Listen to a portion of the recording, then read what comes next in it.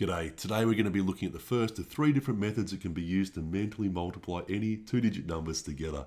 The one we're looking at today is the addition method. So as usual, I'm going to put up a question, the type of question that we would be answering with this one. 54 multiplied by 23.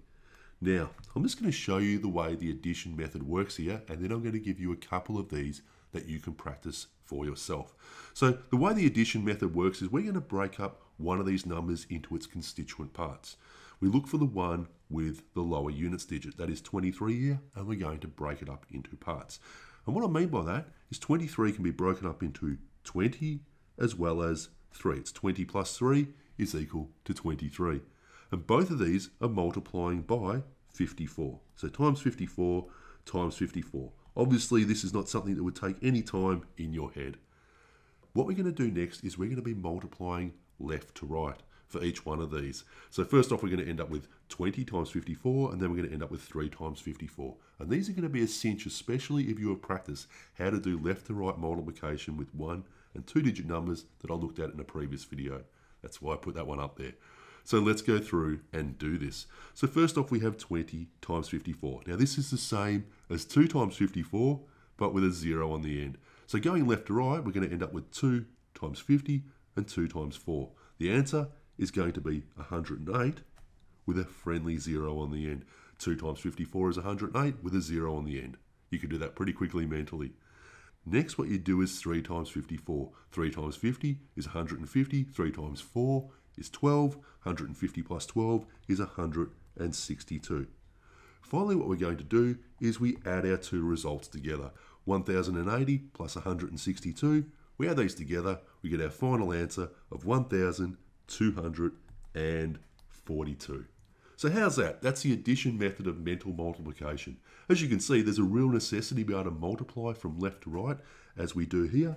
And I really recommend, if you haven't practiced these, look at my previous video. It's going to be a link in the description below in the playlist, and go through and practice on how to do these. It's really a necessity. So now, what about I give a couple of these for you to practice on? So here's the first question for you to practice. 42 multiplied by 24, and we'll see what that equals. I'll give you a second question also to practice. What about this one? 61 multiplied by 47. And it's really by practicing these a number of times that you'll get better and better at doing this. You're not going to get at the first question. It'll take you a number of questions to practice through, especially multiplying left to right. So anyway, pause the video and give these a go. By the way, if you like this trick, push down hard on the like button and subscribe for more math tricks. Have you done that?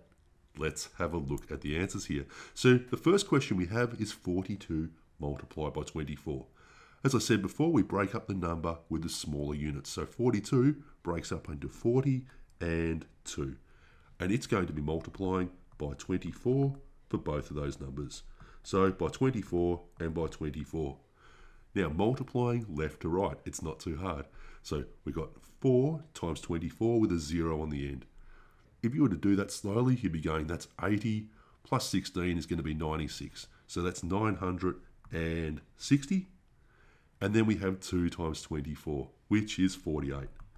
Finally, what we do is we are going to add these two answers together, and we get our answer, 1008. How did you go with that? So now to our second question, 61 multiplied by 47. Once again, we break up the number with a smaller unit. So that's 61 here. It breaks up into 60 and 1. And both of these, we're going to be mentally multiplying by 47. So times 47 and times 47. So multiplying left to right, first off we have 60 times 47. Now 60 times 47, think of it like 6 times 47 with a 0 on the end. So 6 4s are 24, so 6 40s are 240. 7 6s are 42, so that's going to be 282 with a 0 on the end. 1 times 47, well that's easy, because that's just going to be 47.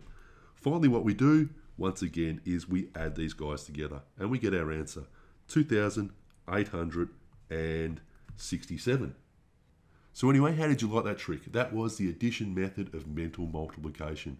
Now for your homework, practice a bunch of these questions and get confident with them. Not every question is going to be easy, but that's the thing with practice. You'll get better and better. I'm going to put a bunch of questions you can practice, and then the answers, as you can see right now. As usual, if you like this video, please hit the like button, subscribe, and leave a comment telling me what you thought of this technique. A big thank you to my patrons. There is a link in the description below if you wish to support my channel, and it's greatly appreciated. Anyway, we'll see you next time. Bye.